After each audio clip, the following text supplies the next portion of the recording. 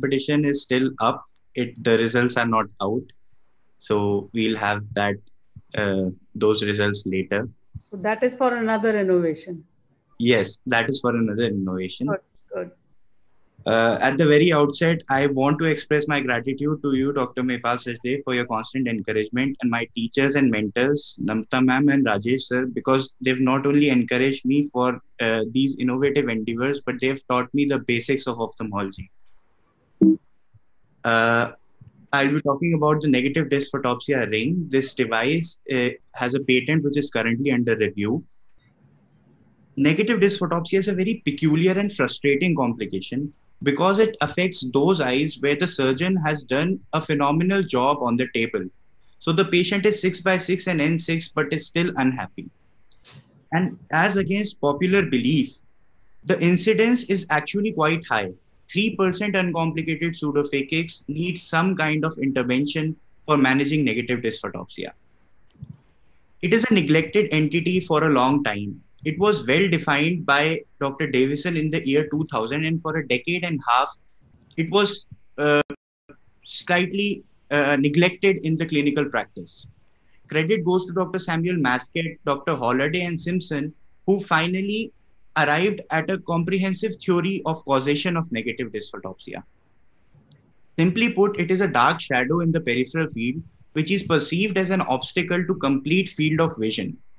Patients may call it a dark veil or a horse blinder like obstruction. Some less perceptive Indian patients specially describe it as the lateral part of their eyelids sticking to each other, obstructing the temporal view. As opposed to the clear concept of causation of negative dysphotopsia, there's a stark contrast in the management options, which have always remained counseling, tricks, or life hacks. You see, life hacks are taken as replacement for actual solutions when the actual ones are too arduous, laborious, or ineffective, which has been the case with all these options that have been available in the past. In the current day practice, when a patient comes to us with cloudy vision and difficulty to read, the surgeon is very prompt, very confident, and excited to advise a state-of-the-art cataract surgery technology that has virtually no morbidity. When the patient expects that he will be able to see spectacle free from far to near, we have the trifocals to the rescue, and we are very excited while advising them. When the patient gets this trifocal and comes back to you with a black shadow which is extremely nagging and wants it treated, our first response is counseling, which is the right response. We tell them to wait and watch, and usually that will get better with time. But when it hasn't got better with time and the patient is glaring at your face and asking you what to do now, then you have a feeble response where you say that maybe we could try one of these tricks. And at last, you have to cut a sorry figure when the patient tells you to make sure that it doesn't happen in the other eye. So we needed an efficacious, safe, and easy solution. ND Ring went through different stages of its evolution. We began with computerized models in optical designing softwares to understand the etiology, and then modeled a sulcus implant to see the behavior of temporal peripheral rays passing through this ring. Then a prototype was designed and the surgical technique was formalized. The surgery is very easy to do and takes less than 3 minutes. A 2.2 mm port and a side port are required. The AC is filled with OVD, opening the access to sulcus, and the ring is loaded by folding it like a taco and injected into the AC. Once the ring is in the AC, it takes about 15 seconds to take its form, and then a Sinskey hook can be used to tuck the ring-shaped haptics into the sulcus. Now, this device is designed specially so that a large variation of sulcus sizes can be managed through a single free-sized implant. Post-operative outcomes are very encouraging. On the very first post-operative day, the eye is always quiet and the ring rests on the anterior capsule, covering it 360 degrees. And when you shine a temporal thin slit through a mesopic pupil, it illuminates the nasal part of the ring. So that is how it actually acts. This gap between the iris and the anterior optic of the IOL is about 0.5 mm, 500 microns on an average. And this 250 micron thick ring sits on the anterior capsule comfortably.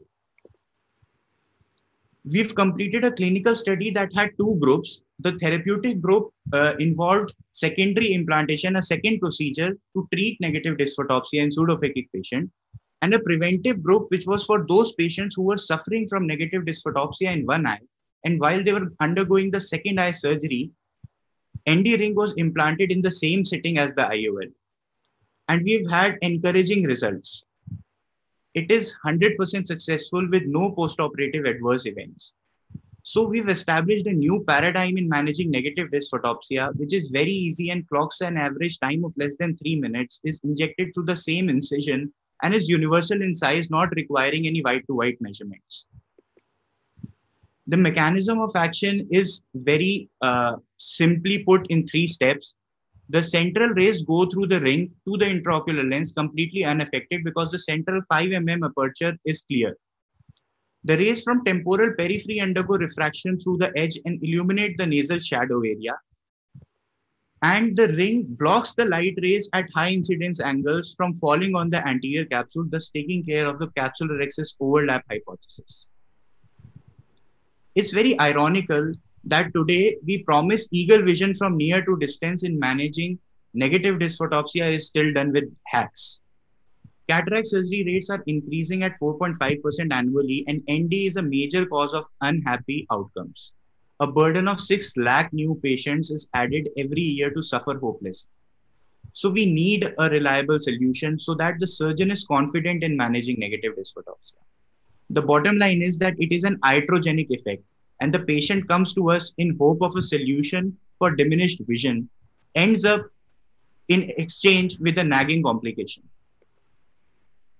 The take-home message is that negative dysphotopsia is an important cause of dissatisfaction among uncomplicated pseudophakics, and you will find it if you suspect it. ND ring is 100% effective so far, is affordable and user-friendly. It does not require any additional skills or instrumentation, and it can be implanted along with the IOL surgery in the same sitting to prevent negative dysphotopsia. Let's have a look at this patient testimonial and see how it affects practice.